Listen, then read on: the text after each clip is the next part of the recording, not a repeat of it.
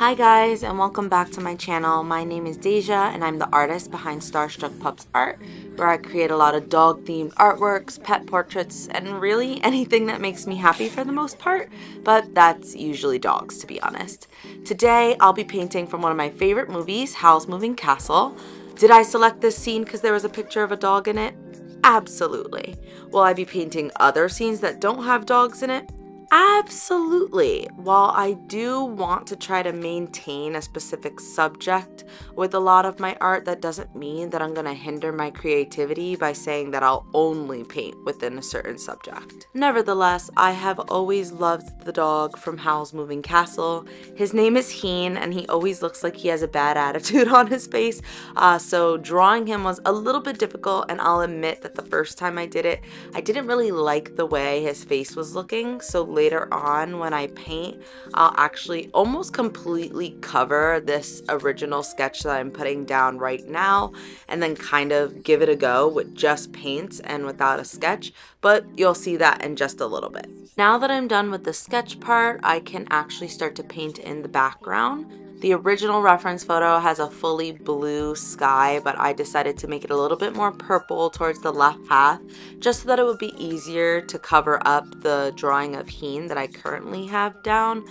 If I wasn't attempting to cover it up, I personally would have gone with a lighter color scheme, but I'm not unhappy with the use of my color purple. I really love to include purple in my art and just want to roll with the decisions I make instead of always thinking about what better decision I could have made.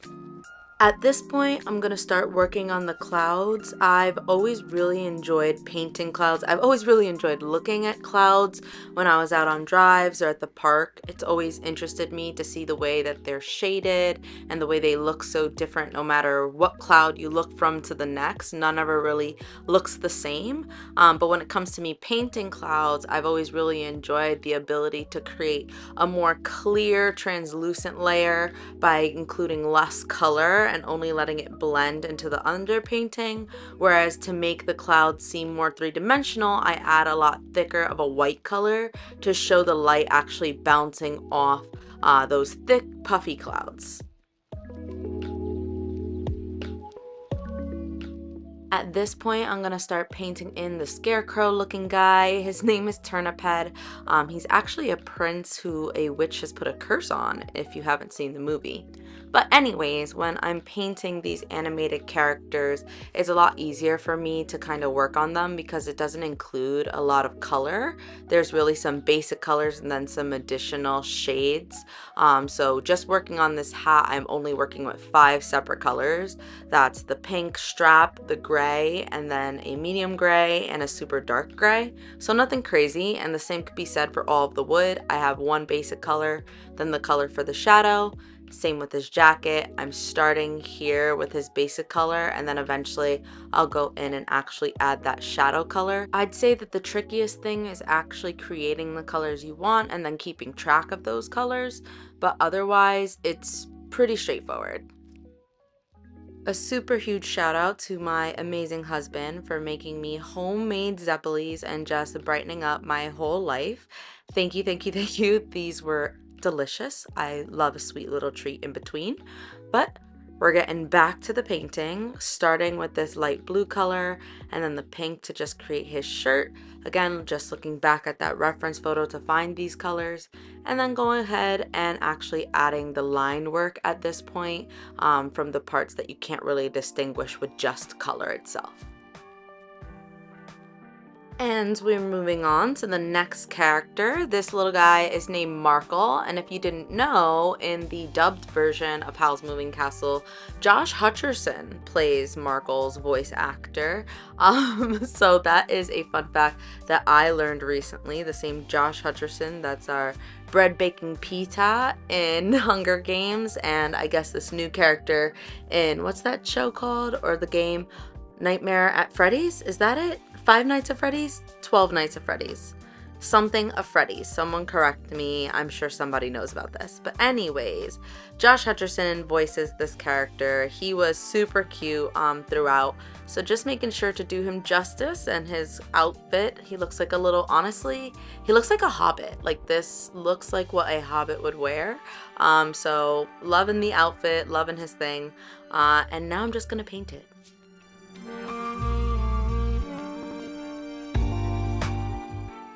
Okay, I know I said I was just gonna paint at this point, but could we just take a moment to recognize how iconic his fashion sense was, that he's wearing this like satchel, merce, fanny pack, like whatever it is, it's giving everything it needs to give, and I am supporting Markle on his fashion journey.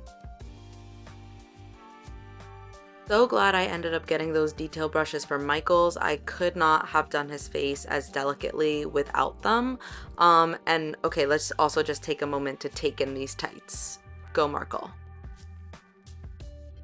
Moving forward, I am going to just try to paint Heen directly from the reference photo instead of looking at the sketch I made underneath. I didn't really like how narrow his face was and just thought that I was kind of squishing him instead of making him this like more rotund and short guy. So just gonna kind of trust my painting experience here and hope it guides me the right way. I am still using my sketch underneath, but more as a reference of what I don't want to do. The hair I think was in somewhat of a good place, but everything else I just knew I needed to just touch up a little bit.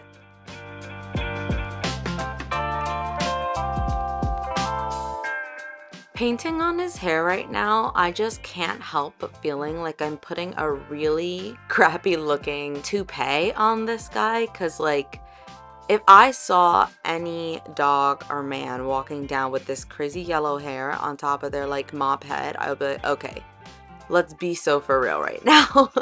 But it was really hard for me to like the way I was painting Heen, just because of the way Heen actually looks. He's not necessarily like the cutest dog, so trying to make him a little bit cuter while also sticking to the reference was harder.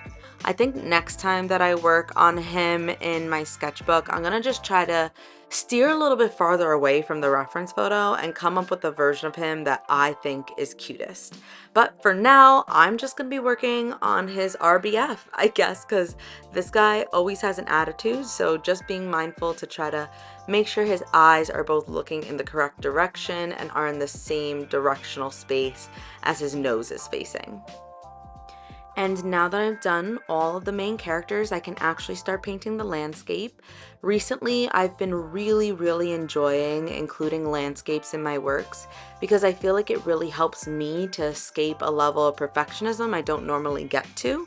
With landscapes, it's a lot easier for me and my mind to accept that if I just use 3 to 4 different colors of greens and swipe the brush in the right way, it may not look exactly photo perfect to a blade of grass, but when someone looks at my painting, it still gives the look of grass. And same with these flowers. They're just dots with 2 separate colors of paint, but when you look at it from afar, you know that they're supposed to depict flowers.